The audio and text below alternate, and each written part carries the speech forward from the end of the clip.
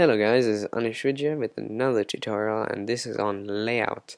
The reason why I'm doing this tutorial is because I didn't find any good tutorials on how to get a layout, such as add these effects and like to get these pop-outs and stuff. I had to like figure it out on my own and stuff, and couldn't find any good tutorials. So first of all, this is the layout I might be using for animations. The reason because I have the ability to pop that down, pop, wow, whoa, no, oops, yeah.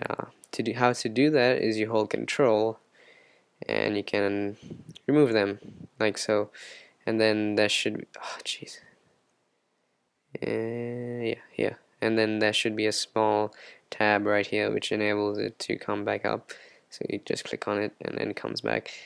And then you have the materials, coordinates, and these tabs over here which have everything else inside. Plus everything else is also here if you like. And then I have the objects, attributes, content browser, layer, all here. And I have a big space to work with because I have a small screen. So yeah, so how to do it? So first of all, if you go into startup or into Cinema 4D menu, then it should go to your default settings. And let's see, first of all, let's start out by showing you under the window tab. So there's a content browser and everything in here.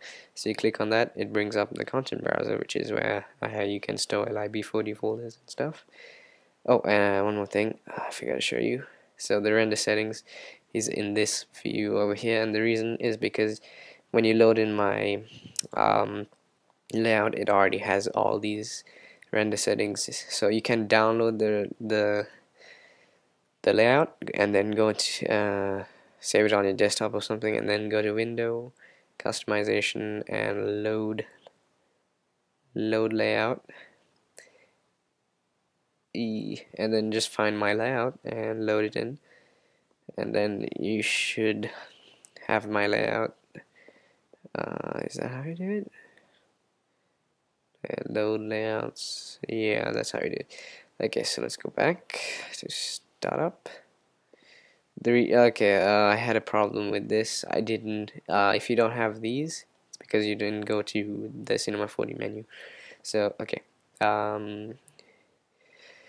now tutorial time. Okay, so window, you have the content browser, material manager, which is this thing over here, and you have everything here, picture viewer, which is this, then full screen mode, yeah, whatever. Then this is the main thing. So you click on this customized commands, and you can search any command you like, such as hide selected objects and stuff.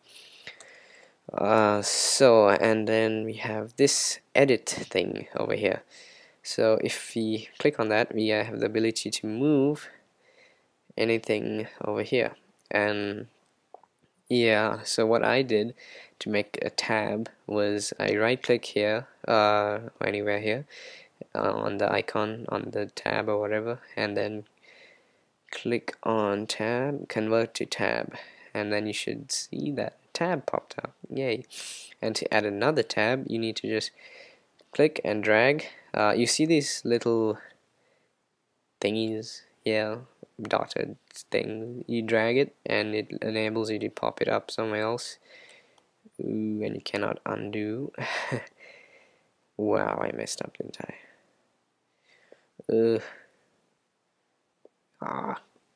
There. Okay. I'll be right back. Okay, and then you also have these little things here. You can also pop it out like that if you like, and you have the name of each tool at the bottom of your screen right here. So if you go over something like this, you can see that it gives you the name. Okay, so and if you drag this on top of this over here, on top of the tab, on the left or the right side, if it's on the left, it will pop up there, and if you move it to the right, it pops up on the right. Problem with this is you can see that it's in like a thing going down, so all you have to do is click and drag it up. Oh, no, not like that. Click this, move up. Just move this down a little so you can see, and just move it here. Ooh, you can't do that. Right click, row column. Okay, that's not gonna work. So as you can see, I'm a noob also. I'll be right back again. Yeah, you need to save it. So to save it, go to customization, save layout as, and then save it. And if you mess up, you can always go back to that. So pause.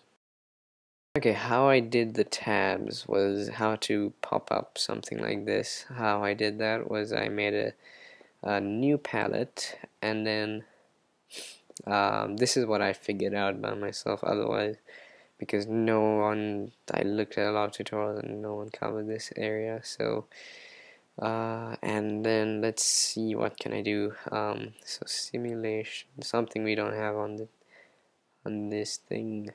So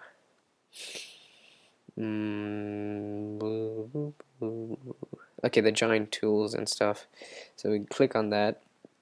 You can also find it here. So giant, and then drag it out. So now we drag out the tool, drag out everything, well, everything we want that wants to pop out, like so. And then you can arrange it any way you like. So say you want it to have a group separator, so you just click on that and drag it, and what it does, it just adds a small thing, and to delete it you double click like so. Then fill space, what it does is you can add more things like that. Icon separator, just little separators to make it look nice. Great, I messed that up. Weight tool, right? Yeah. And how to make it into one is you just right click on the icon you want it to be as one, then you go to full palette, and then it just changes it to one, and you need to off that to see. So as you can see, yes, it's like that.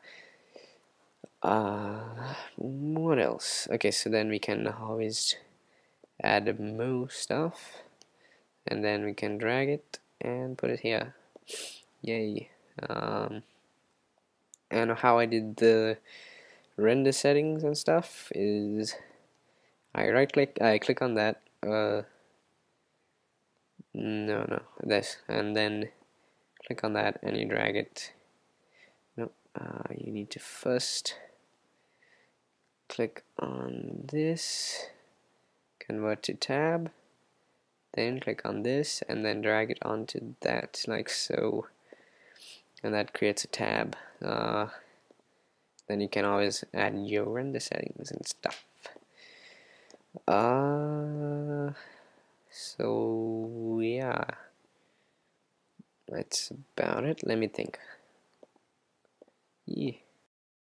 Decided to show you other things in the customize commands and in the render settings thing. So go to render settings, and if you want to save your render settings, if you like, go to, if you don't want to use this layout thingy, you can always save it. So click on this thing you want to save.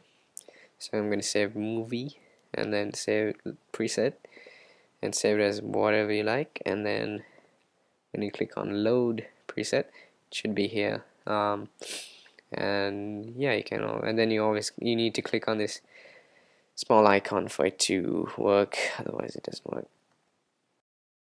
I forgot to mention that how to delete your load presets, how to delete them is you need to go to content browser, preset, user, then render settings, and delete whatever you don't need. And then the customization command, you can add a shortcut key. So say I want to shortcut the rectangle selection. So I find the name of it, rectangle selection, and it should be right. So it's this one. It doesn't have a shortcut key, so I'm gonna make one. So let me think. It can be, I don't know, Shift Command M. Then if you click add, and it's yeah, so that means it's already taken. New, and then Shift Command Alt M. This should not be taken. Yeah. So and then you can always delete it. So that's also a cool feature. And that's about it. Yeah. So thank you for watching, and yeah, bye.